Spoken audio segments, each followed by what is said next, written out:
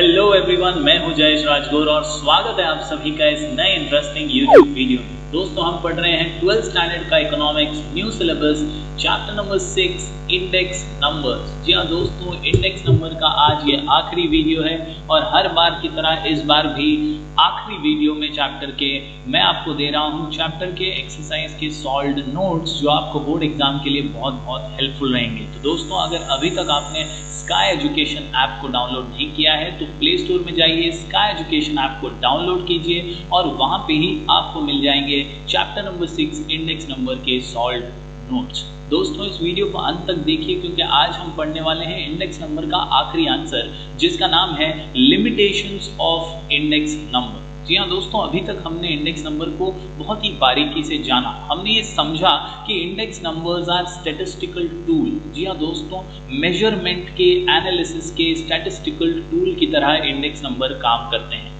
ये कुछ ऐसे एनालिसिस करके देते हैं जहां पर हम बेस ईयर, करंट ईयर, इनके क्वांटिटीज, इनके वेट्स को असाइन करके कहीं ना कहीं प्रॉब्लम्स को सॉल्व करने के लिए अच्छी एनालिसिस कर सकते हैं। इंडेक्स नंबर हमें हेल्प करते हैं इकोनॉमिक वेरिएबल्स में होने वाले बदलावों को समझने में। जी हाँ दोस्तों, इंडेक्स नंबर का आज का हमारा आंसर आखिरी है और इसके डिस्क्रिप्शन में मैं आपको दे रहा हूँ लिंक स्काई एजुकेशन ऐप की, जहाँ से आपको मिल जाएंगे चैप्टर नंबर 6 के सॉल्व नोट्स। तो दोस्तों, अगर बात करें इंट्रोडक्शन की तो index numbers are one of the most used statistical tools in economics. जी हाँ दोस्तों, ये वर्ड याद रख लीजिए, स्टैटिस्टिकल टूल्स इन इकोनॉमिक्स।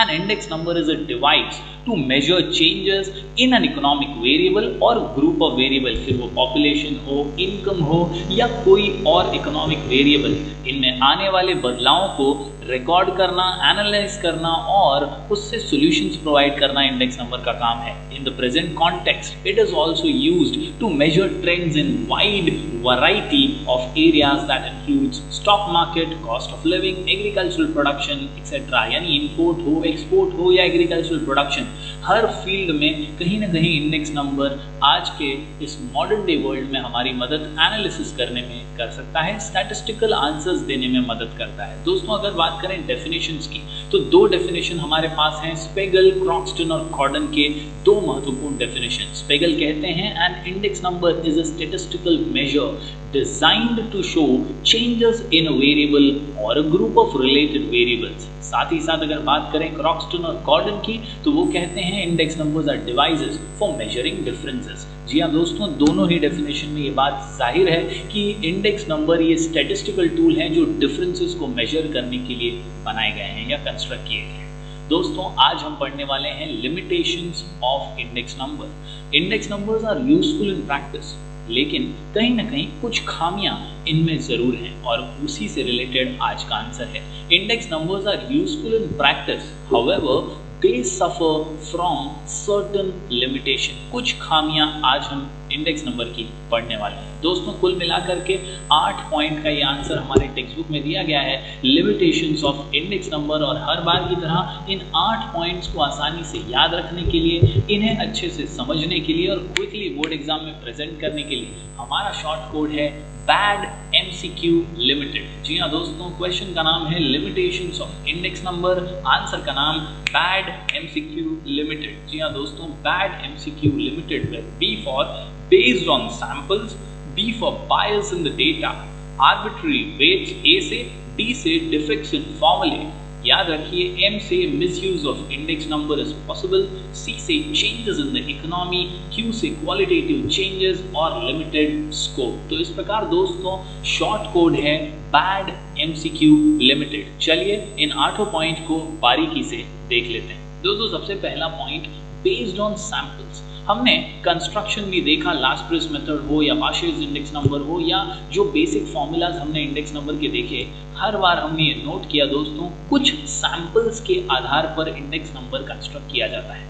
यानी ये पूरा डेटा नहीं है, डेटा में से कुछ चीजें उठाकर उस पर कैलकुलेशन किया जाता है और इसीलिए index numbers are generally based on samples. We can not include all the items in the construction of the index number, hence they are not free from sampling error. ऐसा जरूरी नहीं है कि जो हमने सैंपल चुने हैं उनका जो बिहेवियर है वैसा ही दूसरे सैंपल्स का हो। कहीं ना कहीं सैंपलिंग एरर हमेशा इंडेक्स नंबर में आ सकता है और इसीलिए ये इसका सबसे बड़ा महत्वपूर्ण लिमिटेशन साबित होता है। बढ़ते हैं आगे। दूसरा पॉइंट है बायस इन द डेटा। दोस्तों, इंडेक्स नंबर सैंपल्स में आधारित है। कहीं ना कहीं हम चुनते हैं कुछ इंपॉर्टेंट सैंपल्स और उस पर ही कंस्ट्रक्शन करते हैं। तो हो सकता है ये सैंपल चुनने में गड़बड़ी हो सकता है ये सैंपल जो है वो अपने फायदे के हिसाब से चुने जाएं और इसीलिए इसमें बायस यानी पार्शियलिटी हो सकती है। Index numbers are constructed on the basis of various types of data which may be incomplete. There may be bias in the data collected. This is bound to affect the results of the index number और इससे निर्णय में, results में, analysis में फर्क पड़ सकता है। दूसरा पॉइंट बायस इन डेटा। इसके बाद आज का अगला पॉइंट है आर्बिट्ररी वेट्स। जी हाँ दोस्तों, ये आर्बिट्ररी वेट्स बायस से ही जुड़ा हुआ हम समझ सकते हैं। The weights assigned to different commodities may be arbitrary। याद रखिए दोस्तों, आर्बिट्री यानी अनफेयर, कहीं ना कहीं किसी प्लान या किसी रीजन के बिना ही चुन लिए गए सैंपल्स, उसे ही आर्बिट्री कहते हैं। यानी अनफेयर, या हम कह सकते हैं ऐसे वेट्स जो किसी प्लान से नहीं चुने गए हैं, बस ऐसे ही किसी भी वेट को चुन लिया गया है, किसी भी ईयर को बेस ईयर बना दिया गया अपने फायदे के हिसाब से और इसीलिए यहाँ पर लिमिटेशन जो है इंडेक्स नंबर का सामने आ जाता है। वेट्स चुनना, अब देखा आपने लास्ट पेज के अंदर हमने देखा कि वहाँ पर करंट ईयर के बारे में वेट्स नहीं असाइन किए गए, वहाँ पे बेस ईयर है।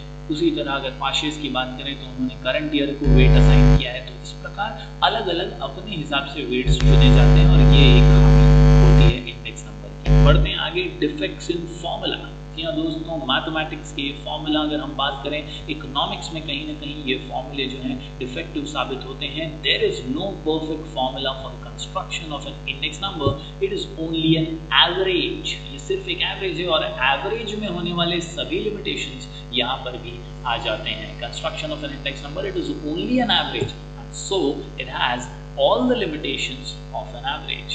बढ़ते हैं आगे दोस्तों, M से पॉइंट है मिसयूज ऑफ इंडेक्स नंबर। हम पढ़ रहे हैं limitation of index number. Answer का नाम है बैड MCQ लिमिटेड। M से मिसयूज ऑफ इंडेक्स नंबर, गलत इस्तेमाल भी किया जा सकता है। Index number can be misused. याद रखिए, दे compare a situation. Comparative study है, बेस ईयर के साथ हम करंट ईयर की स्टडी कंपैरिजन के साथ करते हैं और इसीलिए they can compare a situation in current year with a situation in the base year. Hence a person may choose a base year which will be suitable for his purpose. वो अपने हिसाब से, अपने मन के हिसाब से कोई भी अच्छा बेस ईयर चुन सकता है और इससे कंपैरिजन में बहुत ज्यादा डिफरेंसेस साबित हो सकते हैं। एक बिजनेसमैन के एंगल से सोचें, वो कंपैरेटिव स्टडी अगर दिखा रहा है तो वो कोई ऐसा बेस ईयर चुने जहां पर उसको प्रॉफिट बहुत ज्यादा हुआ हो और उससे अभी का करंट ईयर का प्रॉफिट चुने और इससे हमेशा उसे यही लगेगा कि मेरा प्रॉफिट तो जो है वो गिर रहा है और वो सरकार को टैक्स देने में भी आनाकानी करेगा। For example, businessman may choose a year in which his profit is high as the base year. जहां उसे ज्यादा प्रॉफिट होता था वो उसका बेस ईयर वो बना लेगा और बोलेगा कि अब तो उतना प्रॉफिट नहीं हो रहा है। Year in which his profit is high as the base year and show that his profit is falling in the current years। तो यहाँ पर कहीं ना कहीं बेस ईयर का मामला जो है वो गड़बड़ा जाता है और कहीं ना कहीं कंपैरेटिव स्टडी गलत साबित हो जाती है। बढ़ते हैं आगे दोस्तों, अगला पॉइंट है changes in economy. The habits, taste and expectations of the people in a country are always changing and all these changes cannot be included in the estimation of index number। बदलाव जो है economy में, test के, habits के, quality wise, ये कभी इसमें नहीं आते। इसमें सिर्फ क्वांटिटी और प्राइस का ही लेखा जोखा है और इसीलिए इन चेंजेस को ना गिनना इंडेक्स नंबर की एक बहुत बड़ी लिमिटेशन है। अगले पॉइंट पे आते हैं दोस्तों, क्यू से क्वालिटेटिव चेंजेस। मैंने अभी अभी कहा दोस्तों, प्राइस और क्वांटिटी की तो जरूर बात होती है इंडेक्स नंबर में, लेकिन क्वालिटेटिव चेंजेस की कोई बात नहीं होती। द प्राइस और क्वांटिटी इंडेक्स नंबर्स में ignore the changes in qualities of the products. At any given time, a better quality commodity will have a higher production cost and higher price than an ordinary commodity, which is a substitute for the better product। तो कहीं ना कहीं ये जो quality wise बदलाव है ना, इसे इंडेक्स नंबर मेजर नहीं कर पाता। बढ़ते हैं हमारे आखिरी पॉइंट की ओर दोस्तों। आसान सा सिंपल सा पॉइंट है, limited scope. N index number has limited scope because if it is constructed for one purpose then it can not be used for any other purpose. Simple सी बात है, अगर आपने प्राइस के रिलेटेड इंडेक्स बनाया तो price से related ही रहेगा, अगर आपने क्वांटिटी से रिलेटेड बनाया तो वो क्वांटिटी से रिलेटेड ही एनालिसिस करेगा।